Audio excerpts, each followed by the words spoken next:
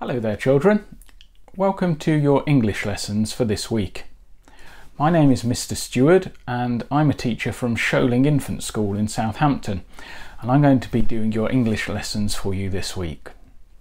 Mrs. Francis led your lessons last week and they were really good. I watched them all as well and I hope you enjoyed them.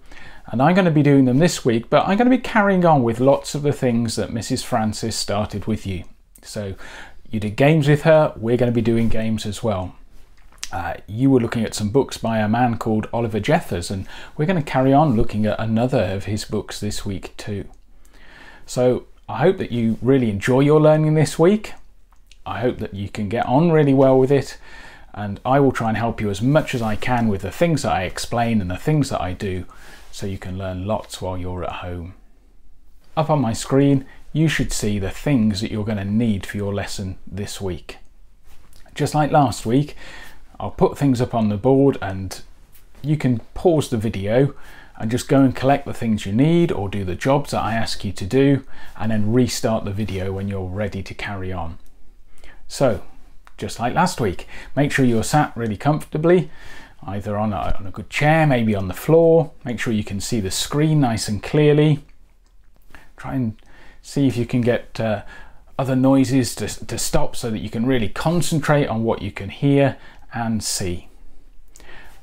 And you don't need much to be able to join in the lessons. You'll be need to hear what I'm telling you, but if you can get a pencil and some paper, maybe a whiteboard and pen if you've got that, but pencil and paper is fine, then that will really help you with your lesson today.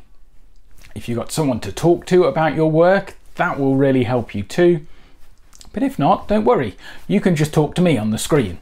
I can't really hear you, but you can shout the answers and have a go at answering the questions if there's no other grown-ups or brothers or sisters who can help you today. So, I'm just going to give you a minute to go and get those things, then restart the video when you're ready.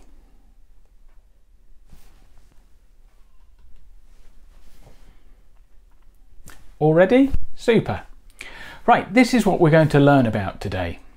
We're going to use some of your phonics knowledge to help you to recognise real or alien words. Now I know because you're in year 1 you're going to be really good at doing this, so I need your help with the game that we're going to do in a moment. After we've played that game, we're going to have a look at another of those Oliver Jeffers books, and we're going to see if you can infer some meaning from what you read. Now I know those are some really big words, but don't worry, I'll explain all about it in a bit. So let's start off with your phonics and trying to spot real and alien words. We're going to play a game with Ob and Bob. I'm sure you've used them in your school before. What you have to do is read the word, and then if it's a fake word you give it to Ob. If it's a real word you need to give it to Bob, and we'll see what happens. Right, let's go. Have a look at the word, try and sound it out, and then tell me whether you think it needs to go to Ob for a fake word or Bob for a real word. What do you think?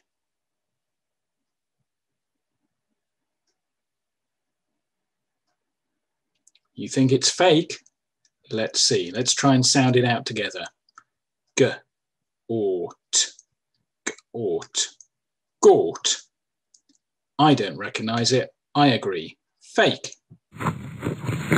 Yo. What about this word? Fake or real? You're saying fake? Let's have a look again. Ass. Fass. I agree. It's a fake word. Yo. Here's your third one.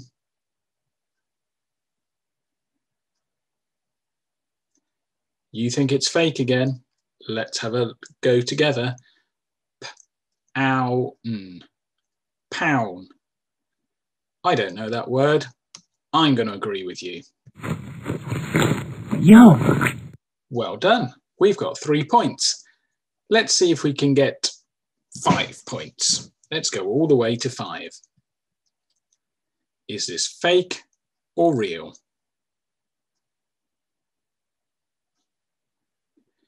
Let's sound it out together. D-I-T. D-I-T. Dite. I don't know that word. Yo. And here's our last word to have a go at today. What do you think? Real or fake?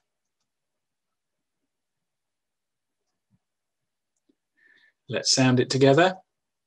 Soap. Soap. Soap. Soap. I know that word. It must be real. Well done, children. We got 5 points. Let's carry on with our learning. So, we've practiced using our phonics. Now we're going to have a look at reading together. And I have managed to get lots of books by this man, Oliver Jeffers. He writes some fantastic books that are really, really funny. And when I'm choosing a good book to read, I like to choose books that make me laugh. And Oliver Jeffers' books are really good at doing that.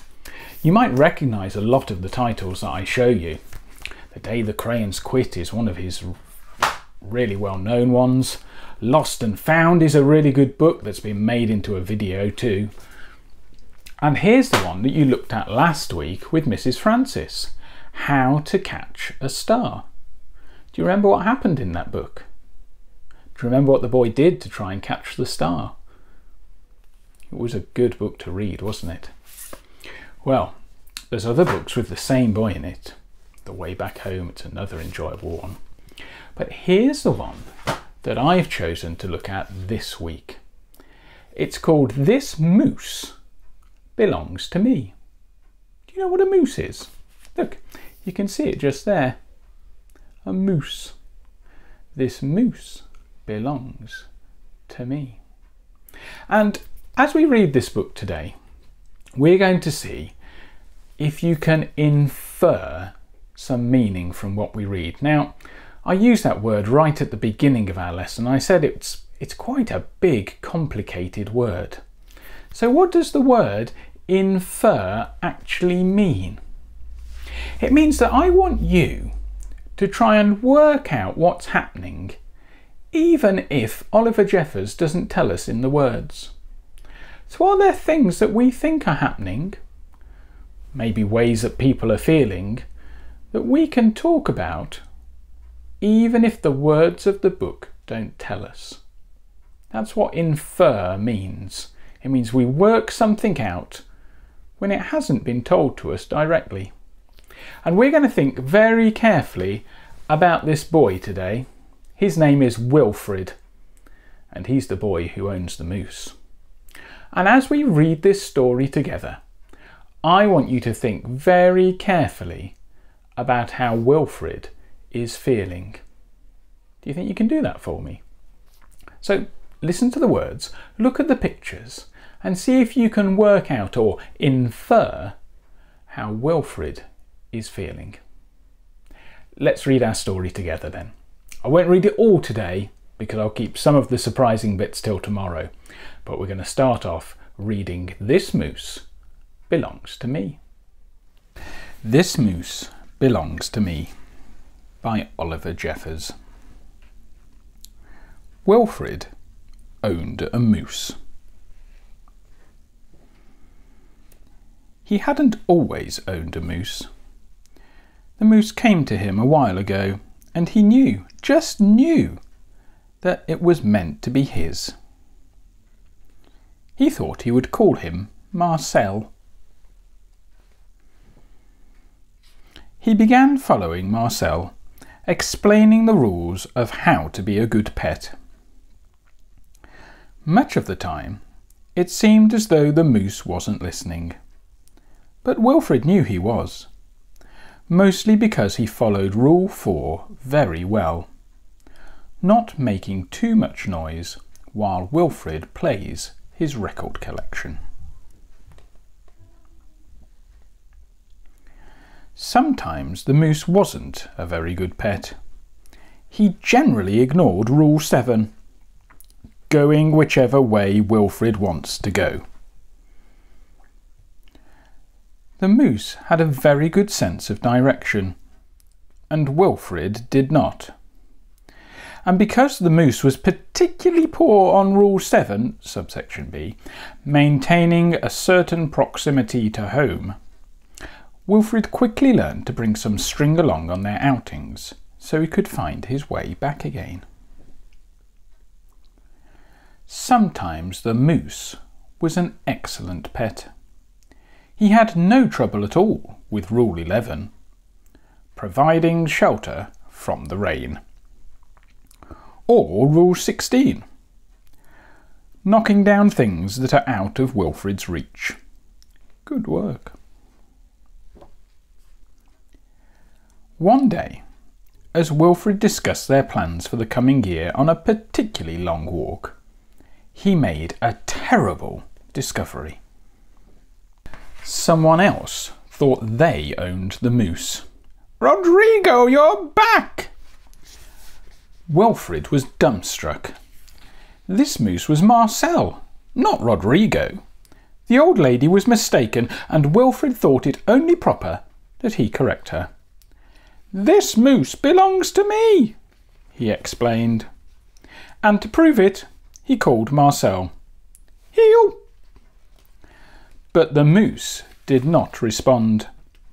He seemed more interested in the old lady. Good Rodrigo. Embarrassed and enraged, Wilfrid rushed off for home. Poor old Wilfrid. Did you enjoy that story? I think it's very, very funny. Do you think you would like to have a moose for a pet? I don't know if it's a good idea or not. But I wonder, as we read that story together, were you able to have a really good think about how Wilfrid was feeling? Because remember, we want to infer some meaning from what we read. So, by listening to the story and looking at the pictures, could you work out how Wilfrid was feeling at different points in that story? Because I don't think his feelings were always the same. And this is what you're going to do for a job for me now. I want you children to have a really good think about Wilfrid's feelings. And I want you to have a go at writing some words that maybe tell me how Wilfrid was feeling. If you look at my screen, you'll see I've taken some pictures from the story of Wilfrid. And just by looking at those pictures, you can see that his emotions, his feelings, are very different. What words would you use to describe how he's feeling? I tell you what, why don't you stop the video, have a good look at the pictures on the screen, and see if you can tell a grown-up, or you can talk to me and just shout at your screen, or maybe you could find a pet to talk to, and tell them how you think Wilfrid feels. What are his emotions? What can you infer from these pictures? Pause the screen and have a go.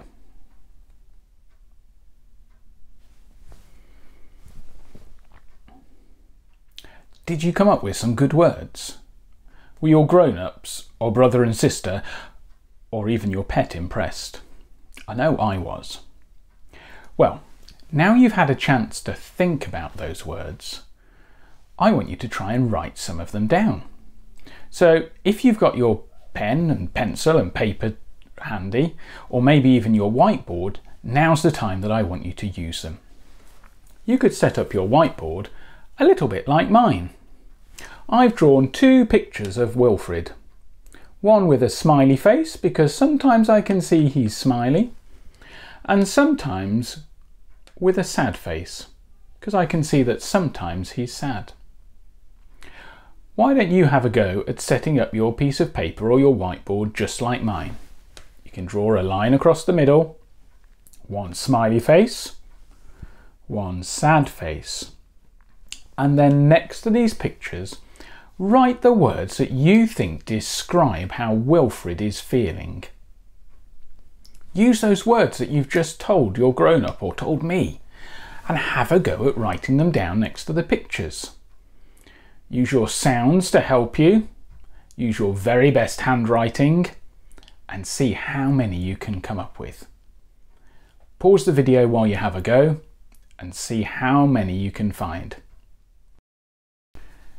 How did you do, children? Could you think of lots of words that described how Wilfred was feeling? If you were a bit like me, you might have found it easier to think of words for describing when he was sad more than when he was happy. Here's what I came up with today. I thought of cheerful, happy, excited, glad, and joyful. And I used those pictures of when things were going well for Wilfred to infer that meaning. These are the words I got when Wilfred wasn't so happy. Upset, sad, cross, angry, shocked, and grumpy. Did you get any of the same words? Did you get any longer words than me? Well done if you did. And well done, because that means that you've met today's learning objective. You've inferred from what you've read. Oliver Jeffers didn't always tell us how Wilfred was feeling, but we could work it out from the pictures and the words that he used. Well, children, that's about it for today's learning from me. I hope you've enjoyed the lesson, and do come back tomorrow because you'll be able to find out what happens to Wilfred and his moose. If you've got more time today and you want a bit of an extra challenge, you could always try and use some of those words that you thought of and put them into a sentence. Your sentence could go something like this. Wilfred was feeling... And then you could use one of my favourite words ever, because, and tell me why. But that's only an extra challenge if you've got time and if you'd like to today. But thank you for joining in. Do come back again next time, and I'll see you then. Bye for now.